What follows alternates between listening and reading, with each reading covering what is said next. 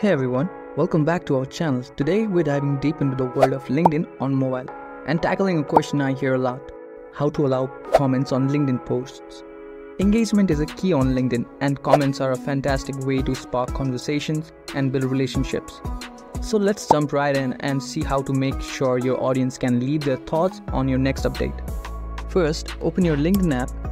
If you don't have the app installed on your phone, you can simply download it from the Play Store. Now log into your LinkedIn account. Since my login was saved by LinkedIn, I only have to click on my account name to sign in. But if you are new, you might have to enter your email address and password, and then you can sign into your LinkedIn account. And also, if you don't have a LinkedIn account, you can watch our previous video on how to create a LinkedIn account. Once you're in the app, tap on the plus button in the center of the bottom navigation bar. This will bring you to the post creation screen. Here you can write your text update, add a catchy headline, and upload any media like images or video. Now this is the crucial step. You'll see an icon beside a drop-down menu called Anyone. Simply click on it. And now you can choose comment control.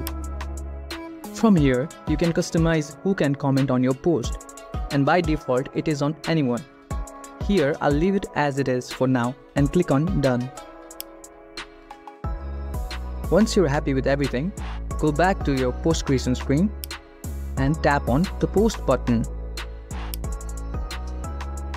A pro tip: if it's more professional update, you might choose to keep the comments off. And there you have it.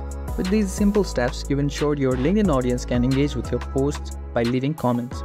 Remember, comments can be a valuable source of feedback and can help you connect with potential clients or collaborators.